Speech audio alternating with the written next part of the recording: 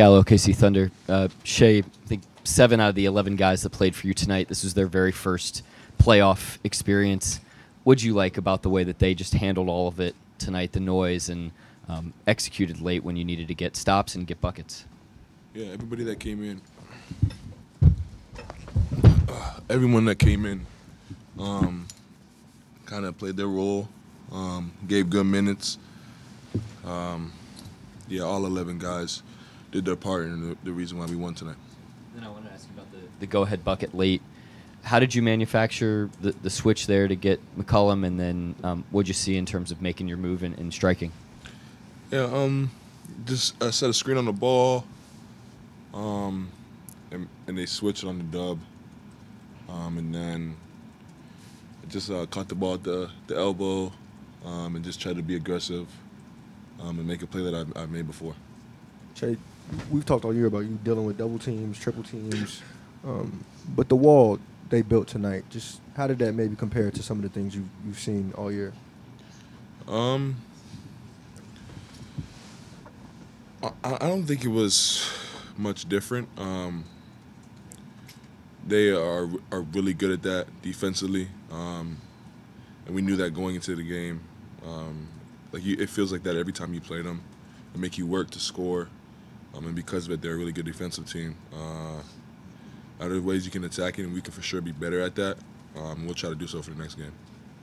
There was a moment during that fourth quarter stretch where you miss a step back, and then you put your arms over your head. I mean, you're never that animated. Just can you describe the emotion that came with that fourth quarter stretch? Yeah, it just felt really good. It's like just a little bit disappointing when it feels good and doesn't go in. But there's a lot of plays left, a lot of chance for me to make it up. Shay, just what are your thoughts on just the vibe in the arena and just the crowd in general? Yeah, it was amazing. They were exactly what I expected. I've said this so many times, like even when I wasn't here and I played here, the arena was always electric, always had so much energy.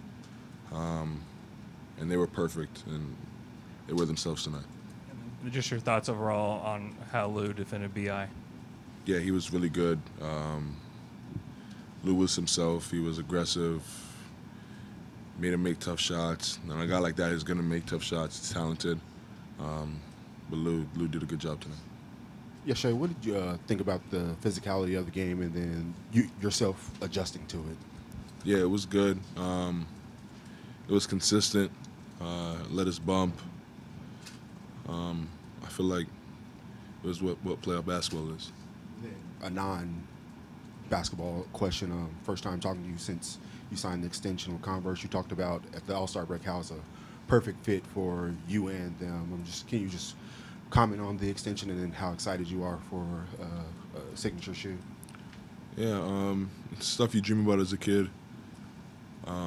Obviously, thanks to them for giving me the opportunity and the platform to live out my dreams. I don't take it for granted. But yeah, I'm super excited for the future for sure. Well, I'll ask you about frustration that you showed a little bit more tonight, maybe than we've seen in a while.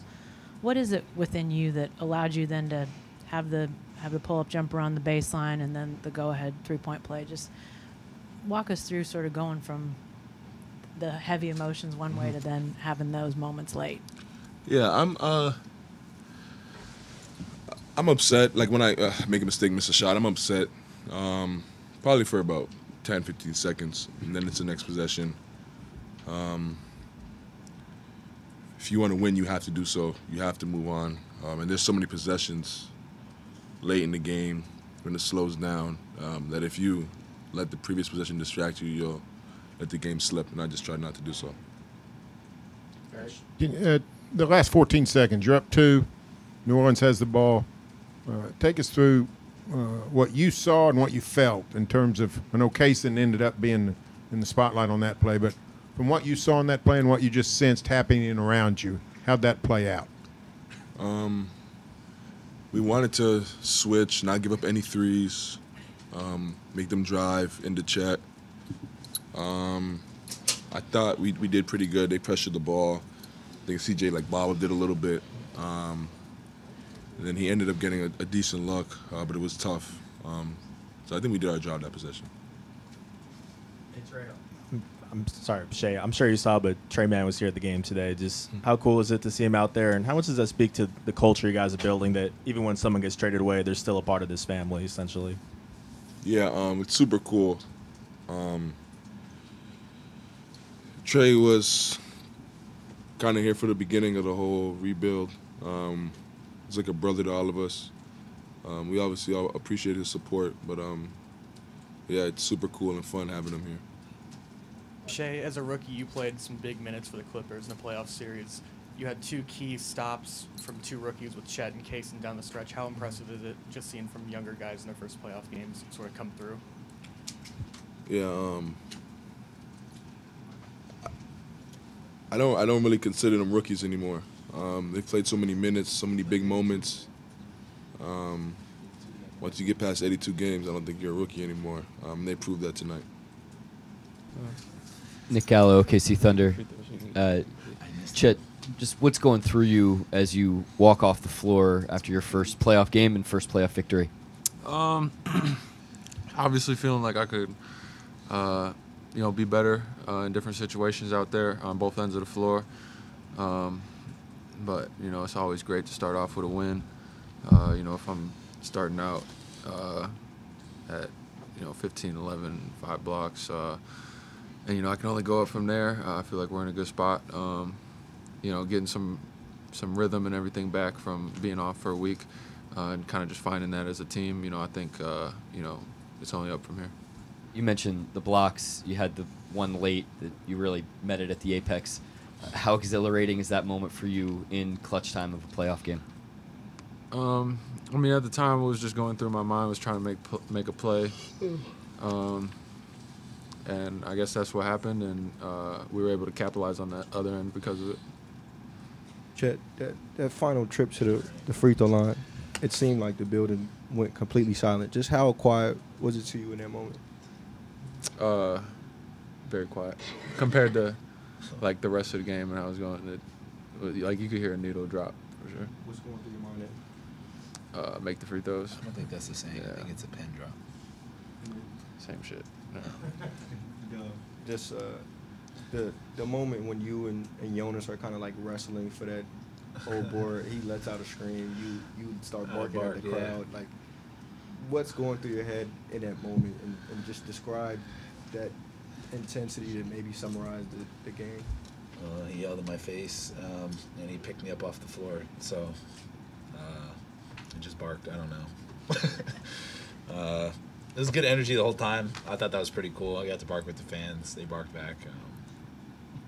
Just competitive juices going.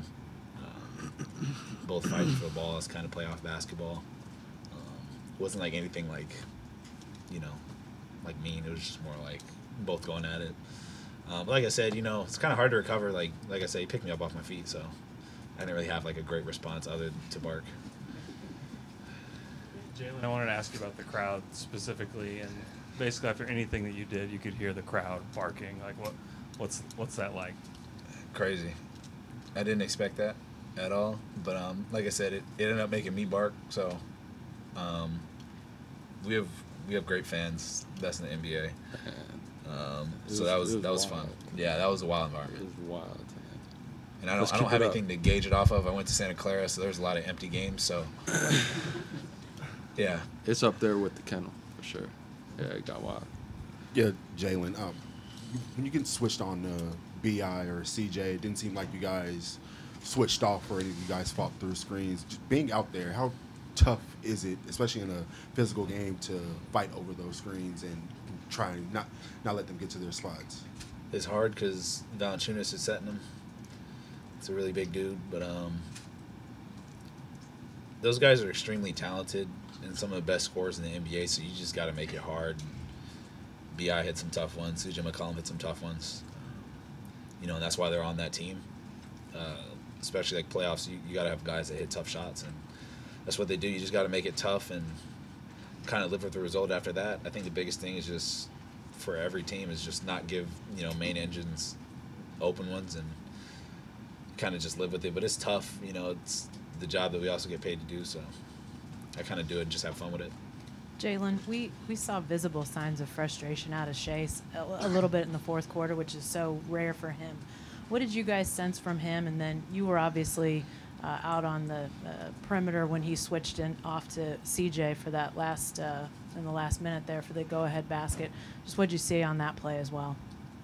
To answer your first question, I think whatever like frustration you're probably seeing probably doesn't have anything to do with the team. I think when you just hold yourself to that high of a standard, and you make a play that you didn't like, I feel like that's just a normal response. But he does a good job of not really letting anybody show it, or it doesn't really come out in his play. We looked at him with kind of the confidence that radiates off of him, and then just play off that. So it's something we don't really notice. We try and pick him up, but it's really not like he's down to even have to pick him up. So, and then he's willing to do whatever it takes. Everybody out there is ready to play defense on whoever's out there, and he's just one microcosm of it. What about the and one he got?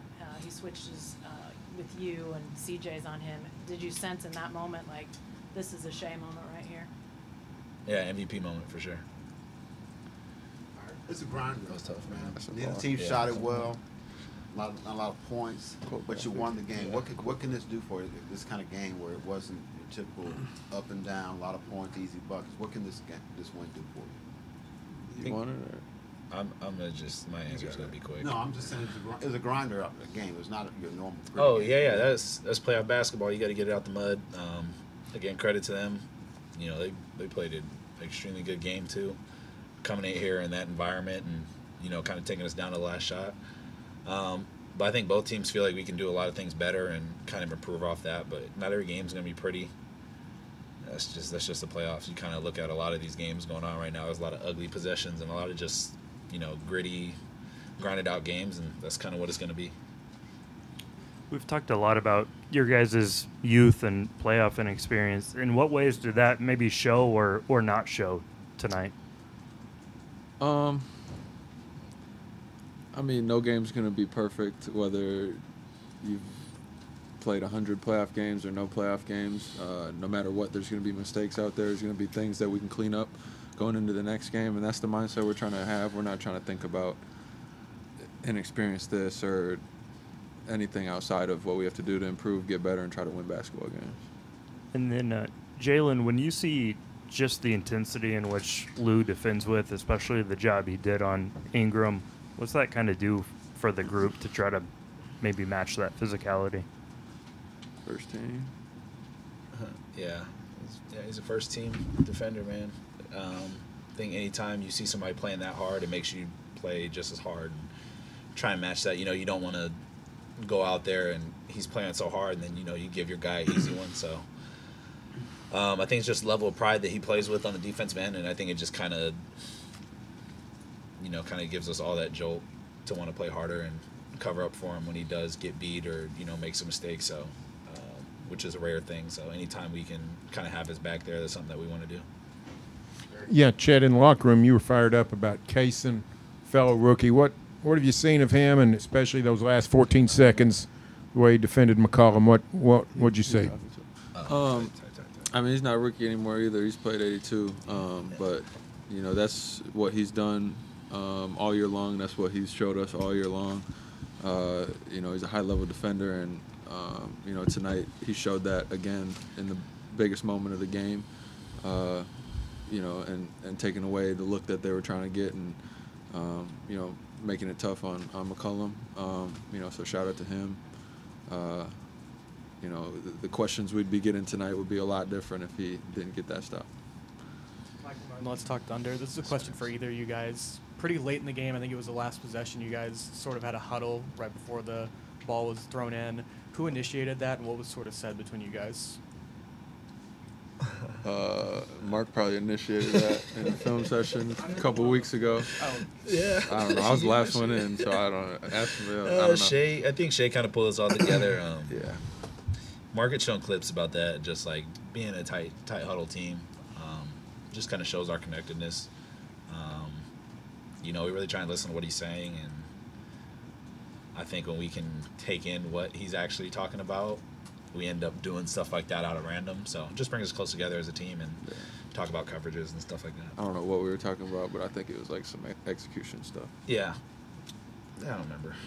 I just remember it was a huddle. Chet, what did you think about the block that you had at the end of the game? And Dub, what was your reaction on that? I was just trying to make a play. Didn't want to leave things into the hands of the other team, I guess. So I was trying to go up and make a play, whether I was going to end up being late and have it be a goaltender or not. I tried to go make a play, and I think it was clean, but again, I'm not sure, and it's only a goaltender if they call it. So go make a play and live with the results. Yeah, I was like on the border of goaltender or not, but I think just in those plays, you just kind of got to just run to the rim. And no, I thought it was clean.